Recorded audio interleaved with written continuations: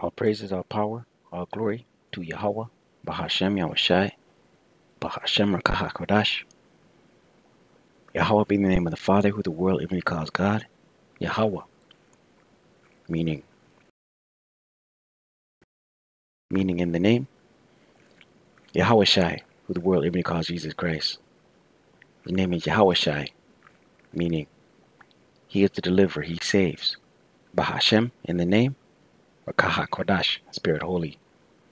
Double honors to the apostles and elders of great millstone who teach well and rule well, who taught me this truth.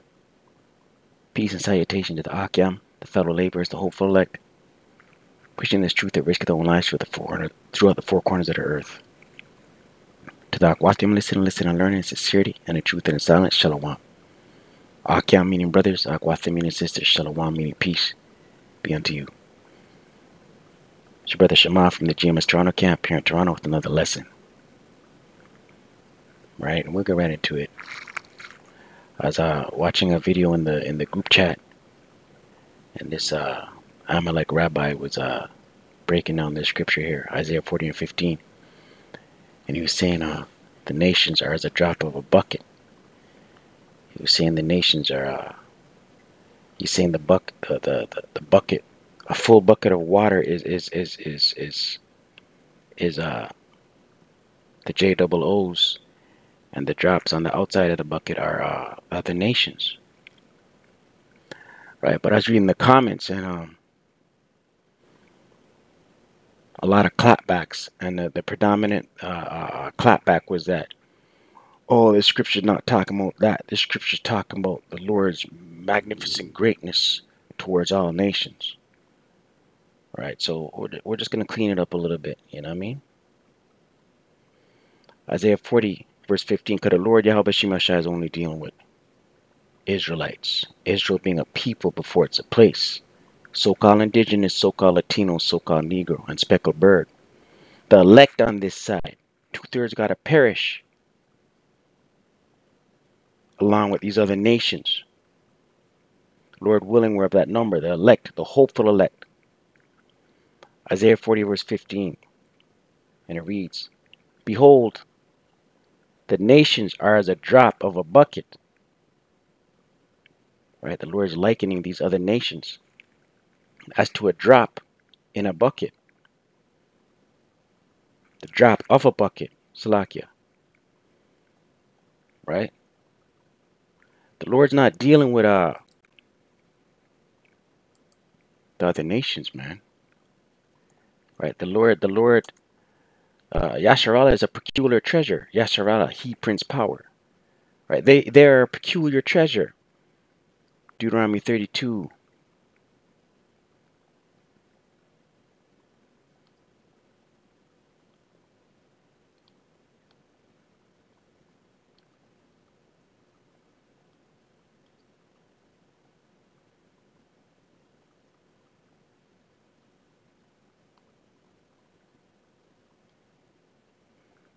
Where's it? Deuteronomy 30.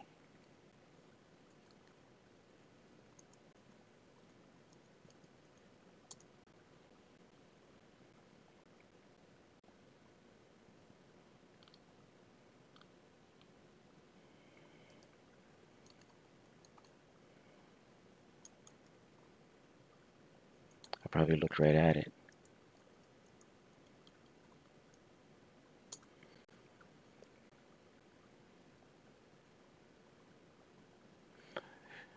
Deuteronomy 32, verse 8, and it reads, and it reads, when the Most High divided to the nations their inheritance, when He separated the sons of Adam, right? So there's 18 nations. The table of nations, there's 18 nations. There's the Edomites, there's the Ishmaelites, Ammonites, Edomites, Moabites, right? When He separated the sons of Adam, right, the chosen,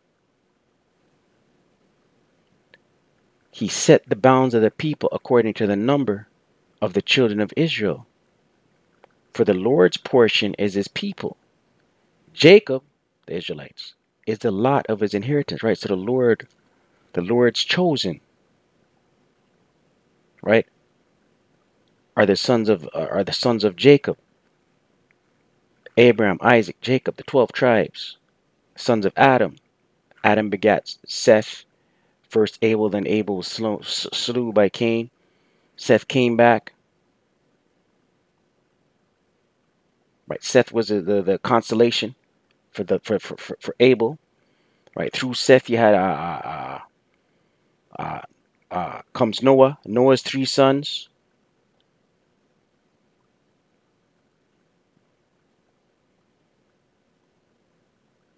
right? Abraham, Isaac, Jacob, Jacob's 12, right? The Lord's only dealing with a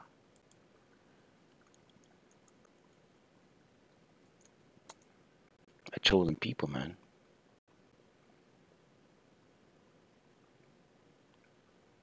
Amos 3 verse 2. You only have I known of all the families of the earth, right? Israel being a people before it's a place. Therefore I will punish you for all your iniquities, right? The Israelites are under the law. The Israelites are under the curses. Right? These other nations could do what they want all day, every day, man. Right? The Lord has his people to a higher standard. Back in Isaiah 40, verse 15, once again, behold, the nations are as a drop of a bucket, and are counted as a small dust of the balance, right? Balance being a scale, weights, right? A small little residue on a scale. That's what the Lord's likening these other nations to, man. Behold, he taketh up the isles as a very little thing, and Lebanon is not sufficient to burn, nor the beast thereof sufficient for a burnt offering, right? And during these times, the law of sacrifice was still around, right? So the Lord was saying, I don't even want to sacrifice from these other nations, man. I won't accept it. I'm not dealing with them, right? Today, it's a living sacrifice, right? And the Lord's not going to accept a living sacrifice from any and anybody, right? It's only going to be from Israelites, his elect on this side. Romans 12, verse 1. I beseech you, therefore, brethren, by the mercies of power, that ye present your bodies a living sacrifice, holy, acceptable unto power, which is your reasonable service, right? And what is a living sacrifice today? The preaching this word, this gospel, giving up our lives in the world, and putting this truth first, man. Hearing this call and being sealed, hearing this call, receiving this truth, this word, and putting a hand to the plow. That's a living sacrifice, man. This truth comes first, right? In the ancient world, right? This is the Lord was dealing with the law of sacrifice. Our Lord came, Yahweh Shai, right? He was a sacrificial lamb.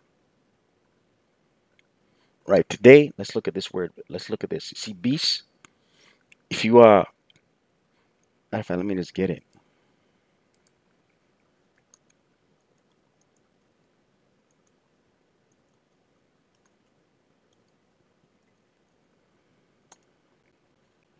Precepts are firing in my head. Ecclesiastes 3 verse 18.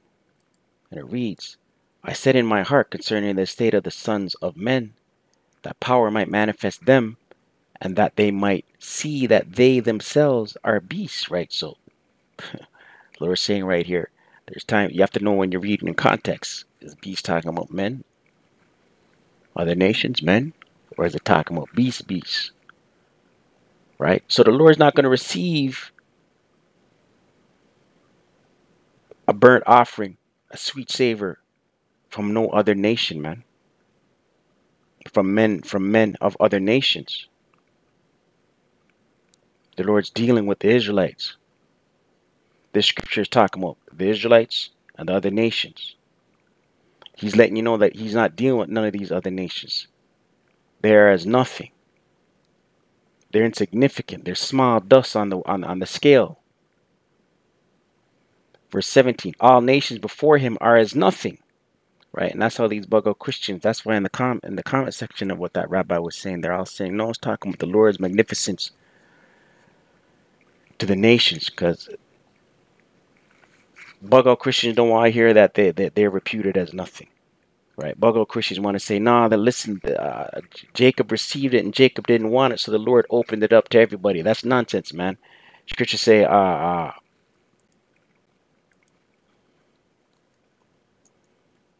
the Lord changed not. The Lord's dealing with the Israelites. Malachi 3 verse 6. For I am the Lord Yahweh, I change not. Right, the Lord's not changing. He's the same Lord then, the same Lord now. Right, you're just not in Al Shadya mode right now. The time's going to come where the whole world's going to realize and understand that a higher power is doing this, is doing all the calamities that come on the earth. A higher power is doing it. Right, Yahweh Ba'Shem Yahushai. These other nations are going to understand and realize, yo, that power of Abraham, Isaac, and Jacob, he's the real deal. Therefore, ye sons of Jacob are not consumed. Where were we? Isaiah 40 and 17. All nations before him are as nothing, and they are counted to him less than nothing. And vanity. Vanity means empty. The Lord don't business about Moabites and Edomites, especially Edomites. The Lord don't business about Ishmael and Ammon and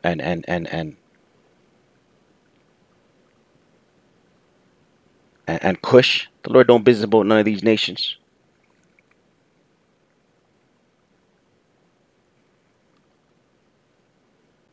Let's get a scripture.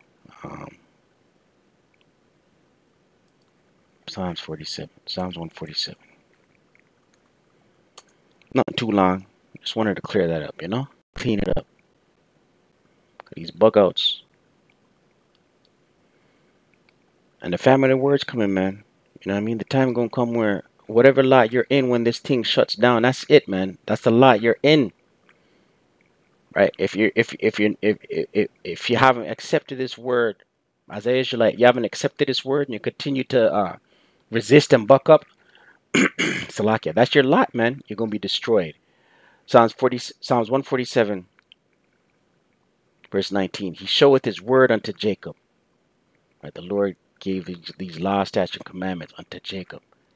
Jacob later became Israel. Israel being a people before it's a place. Israel, the Hebrew word for Israel is Yasharallah. Yah, he, Shar, Prince, Allah, power.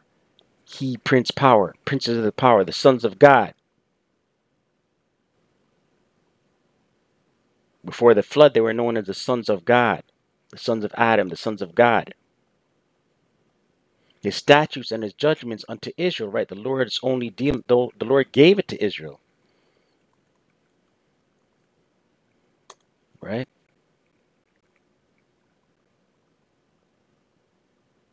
Deuteronomy 4. And our Lord coming back, Yahushua coming and dying, was our way back in the good graces of the Lord Yahushua. Otherwise, it would be a perpetual loop of captivity after captivity after captivity, and just under these curses, man. Right? Because the Lord sending it, the Lord is sending His Son Yahushua to come and deliver His elect, lay waste to this place, right? Redeem His elect, put the laws in their inward parts, give them the new bodies, Lord willing, we're of that number, and then come down and judge and put Esau's nobles into chains. Deuteronomy 4 verse 5. Behold, I have taught you statutes and judgments, right? Israelites. Even as the Lord Yahweh my power commanded me, that ye should do so in the land whither ye go to possess it. Keep therefore and do them. Do what? These laws, statutes, and commandments. Keep therefore and do them. For this is your wisdom and your understanding in the sight of the nations, right? All nations, right? Coming out of the land of Egypt, coming out of that captivity under Moses, right? The wisdom and the understanding in the sight of the nation. All nations knew that the Lord Yahweh Shai was dealing with those people over there, man. which shall hear all these statutes and say, surely this great nation is a wise and understanding people. Right? In the ancient world, coming out of Egypt, all nations knew the Lord dealing with those people.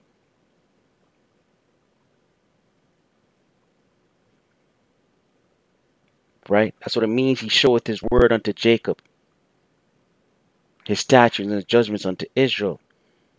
Psalms 147 verse 20. He hath not dealt so with any nation. The Lord hasn't dealt so with no nation, none. So you have to know, first of all, you have to know who this book is to and who it's for, and then know what context you're reading these things in, these scriptures in. You have to know who the book is for. The book is not for everybody.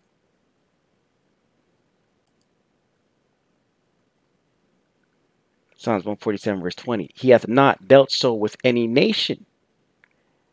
And as for his judgments, they have not known them. Praise ye the Lord Yahweh. Right? The Lord's not dealing with these other nations, man. Right? They're dropping the bucket, man.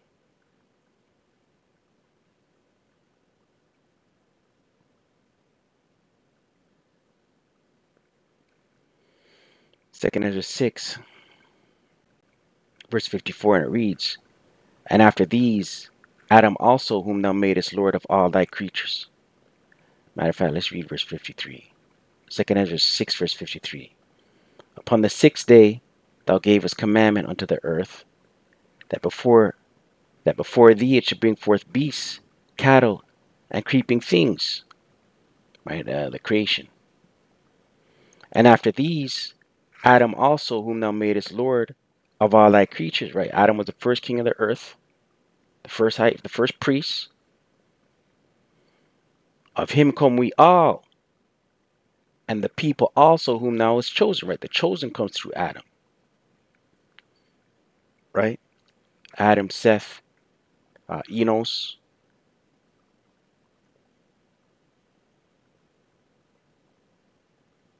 Right,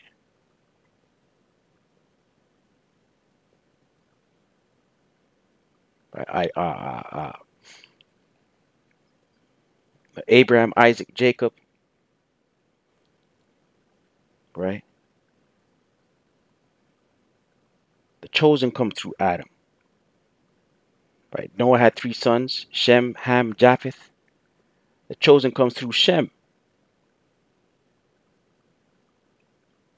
Right, you go into the book of Genesis, it shows you the lineage. Right, you look in the generations of Yahweh Shai, Matthew, the 1st chapter, it gives you all the generations going right back to Adam. Right, King David, King Solomon, Abraham, Isaac, Jacob. Lineage, generations. Right, seed.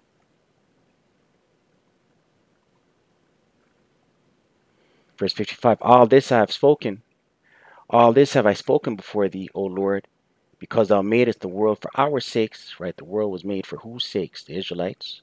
But we fell, beginning with our forefather Adam. As for the other people, which also come of Adam, right, these other nations, thou hast said that they are nothing. Right, the Lord's not dealing with them, man. But be like unto spittle. Right, we could close the book right here, man. The Lord's likening the other nations as nothing and as spittle, and has likened the abundance of them unto a drop that falleth from a vessel. Right, so the Lord, I pray you're edified. You know what I mean? The Lord's not dealing with the scripture. Not this scripture doesn't mean the Lord's great magnificence over the nations. Right, the rabbi in the video, he had an idea, but he doesn't know who he's talking about. Him saying the water is the bucket is the J double O's, and the drops on the outside of the bucket are the other nations. He doesn't know who he's talking about.